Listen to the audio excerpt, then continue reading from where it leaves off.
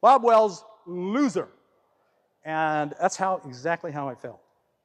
And then a very weird thing happened. After a few months, for the first time in my life, I started to feel like I belonged. I had meaning and I had purpose. Hi, everyone. Thank you so much for your very kind welcome. I really appreciate that. And I've shaken hands with a whole bunch of you, and I'm always grateful when anyone comes up and says hi, says what you do has made a difference in my life. I'm very grateful to that. I'm very grateful to you. Thank you. When I say I want to live tiny, whether that is a Prius, a bicycle, or one of the nicest 600 square feet tiny homes you've ever seen, my decision to live tiny makes sense. And I can explain to you in good logical reasons why I am and why I think you should consider it, at least. And so that's what I want to talk about today. It's the why, the philosophy of tiny living. So let's first define, what does tiny living mean? Now, if we went around and polled different people, we'd get all kinds of different answers. Here is my definition. Living in a tiny home is an attitude. It's a cry of your heart. It's a predisposition of your heart to something smaller, simpler, more natural than what most people are living in. I believe that living tiny is a normal, natural, healthy response to a world of more, bigger, better, I gotta have more. Before World War II, the average size of a home was about 1,000 square feet. Now it was up at 2,000, and it grows every decade. I think it's like 3,000 or 4,000 now, the average size of an American home. It's really amazing. They're just bigger and bigger and bigger. People are wanting bigger and more, and the only reason they are limited to that small size, 3,000 square feet, is because that's all they can afford. No, that's all the credit they have. If they had more credit, it would be 4,000 or 5,000. Credit holds us down to a reasonable 3,000 square foot home for one or two people. There is a natural, normal way that humans should live. I think there's an objective standard. Now, I've introduced this by saying we're all different and there is no objective standard. And so if I say something too firmly, you could say that doesn't apply to me. I'm welcome to that. But I believe there is an objective standard of how humans should live, and that is tiny. In 1995, I was married, had 2 kids, living the American dream, which for me was a nightmare. And I went through a divorce. At the end of the divorce, my wife had stayed home with our kids to homeschool. She had not worked. So it's hard. I worked all my life in a grocery store, at a union store. I was a union clerk. I made a good wage. I had a good retirement. I had good health care. But I was at the kind of in the bottom middle of the socioeconomic. And without my ex-wife working, we were at the very bottom of the medium, the middle class. So when the divorce happened, I couldn't afford to live. I could not afford to pay for that household and create a new household for me to move in.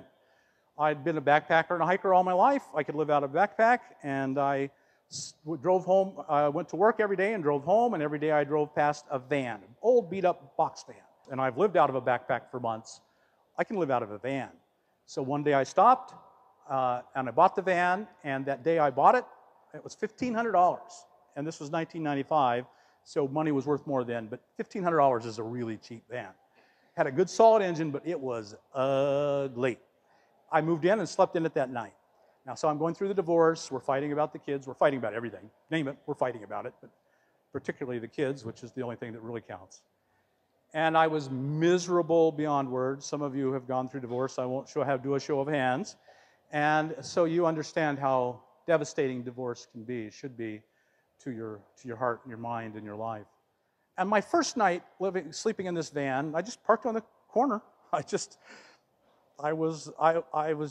bought the van, I bought a sleeping pad and a sleeping bag, and that was my first night of van life, and it was not glamorous. And I cried myself to sleep that night, and I thought to myself, what a loser I am at life. I am everything that society says I should not be. I'm homeless, I'm living in my vehicle on the street corner, and I have no future of being anywhere but homeless, living in this van on the street corner. Now, I kept working in the same job. Every morning I went to work, and it was a good job. I got paid well for the time, but because there was only one income, I lived in Anchorage, Alaska. So when it got down to 30 below, I really knew I was a hopeless loser. Bob Wells, loser. And that's exactly how I felt. And then a very weird thing happened. After a few months, I tore out all the shelving, I built a bed, I brought in my recliner. Bringing in the recliner in a box van is really, really a joy. Then my heart started to feel a whole lot better when the recliner was in there. And so the kids came and spent the weekends with me. I built bunk beds. I bought a big 32-inch big tube. Back in 1995, there were no flat screens. So it was this huge 32-inch TV because they had to play PlayStation. But a very weird thing happened. For the first time in my life, I started to feel like I belonged. I had meaning and I had purpose. And I felt joy. And within a year, because I knew how to backpack, I could certainly make this 8x12 box van very comfortable and homey, and I did. And within the year, I loved it. And for the very first time in my life, I felt good inside. My heart was happy. And so I set out on a journey from that day in 1995 to this of understanding why most people, and I could talk a long time about why Thoreau's famous quote, most people live lives of quiet desperation. And I believe that's absolutely true of nearly everyone in this country today. The vast majority of people are living lives they're enduring their lives with quiet desperation. And here I'd found something that really made me happy, and I told my friends about it. None of them ever did it, but I told them about it. 10 years later, in 2005, I started my website, CheapRVliving. I loved it so much, and I felt so bad for all these people who were just living their lives of quiet desperation, hating their lives just like I did, and they didn't know there was anything better. They didn't know how to do it. They didn't know how to solve all the problems. How do I cook? How do I go to the bathroom? How do I stay clean? So I started CheapRVliving.com, and then in 2005, I devoted myself to telling people and showing them how they could do it. And in 2008, the economy collapsed, 2009, and so I got inundated. My website exploded. I saw the enormous need. I got tens of thousands of emails from people. I've lost my job. I'm going to live in my car. I'm hopeless. I'm desperate. What can I do? That's when my life, as it is now, was born, because I wanted to communicate to as many people as I can. They had a choice. They had an alternative. Let me give you a simple summary sentence of what I believe is the normal objective standard of human living, and it's tiny, and why we are all here, because that resides in our heart. Here it is in a nutshell. So we have, as humans and pre-humans, have been on this planet for a little over 2 million years. And in that entire time, we have lived as nomadic hunter-gatherers, and bands of approximately 50 to 100 people. That's the 100 is about the upper limit of all the people you could know intimately and well, and 50 is about the lower limit of what can be successful and thrive in living in nature. So our little band of 50 to 100 would come in. We'd find this great place. There was water, there was firewood, there was a lot of game, there were a lot of nuts and berries and tubers, and life was really good. Then we would eat that all up. We'd all go poop, and we'd all burn all the firewood, and we'd all pollute the water, and then we moved on. And nature heals that real quickly and easily. So by the time we would come back, which would be a year or two later, that would all heal, and we had very low impact on the planet. Season would change, the game would change, the plants that grew would change. We would move on. We'd move on every month. We'd move on every 6 months. That moving required us to own very, very, very few things. You can't own many things if you're going to move every month. If you're going to move every 4 months, every 6 months, every year. You just can't own much because you've got to carry it in your hands. Remember, this is all pre-horse. before we domesticated horses. Horses were very recently domesticated.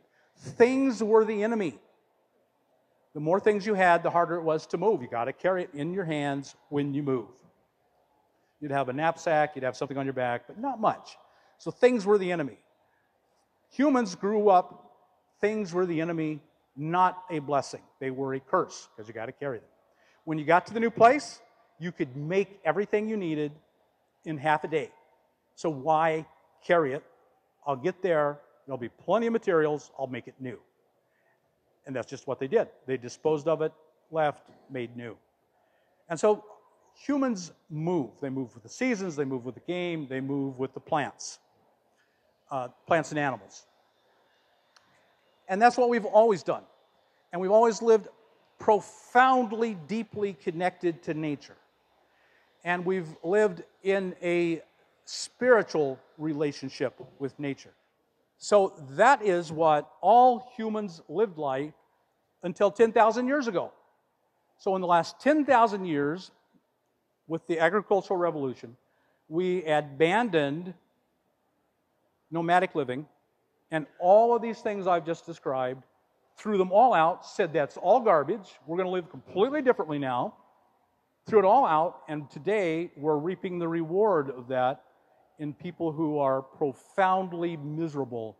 We're moving beyond quiet desperation and into let's kill each other, and let's hate each other. Let's find a reason to hate each other. In anthropology, there are branches of anthropology and psychology called evolutionary biology and evolutionary psychology. And they study the human body to see how it has evolved over time. And they study psychology and the human brain, they're neurologists, about how it has changed over time. And they have a phrase, and it's called the environment of evolutionary adaptedness. And it's very simple. It's really obvious, the truth of this statement. It's that every creature evolved to live in an environment. And as long as it's in that environment, it's happy. So, while we're here on planet Earth, we're all going to be really happy. If we're transported to the moon, that environment is so radically different, we're all going to die. So we should be living in bands of 50 to 100 in profound connection to each other. The way we raise our kids, the way we live our lives, it's all wrong. It's all completely different, the environment of evolutionary adaptedness, and therefore we have lead these lives of quiet desperation, and in our heart is a tug for tiny living. Because tiny living is as close as we can get today, right now, to living nomadic lives. Tiny lives. Very few things, moving often, deeply connected to each other, deeply connected to nature. Tiny living is normal and natural, and you're here as living proof of that. There's a tug in your heart for tiny living. There's a dissatisfaction in your life with the life as you have lived it, your lives of quiet desperation. And you want to change. So the bottom line is, in our hearts is a hunger for a non-bizarre way of life, which is what Western society is today. My YouTube channel is devoted how you can get that with almost no money. How you can buy your own, there's a really beautiful cargo trailer conversion. You can buy your own cargo trailer, you can buy an 8x10 cargo trailer and convert it into a really nice home. You can do it, I promise. You can do it. You can do it all. You don't need to pay someone. This is available and accessible to you. I have talked to, in the last 20 years, I have talked to thousands and thousands of people who have heard what I said and did what I recommended, and with almost no exceptions, they've said, I'm happier than I've ever been. So I hope you got something out of the video today. If you did, like us on YouTube, subscribe to the channel, hit that thumbs up button, and we'll talk to you later. Bye now.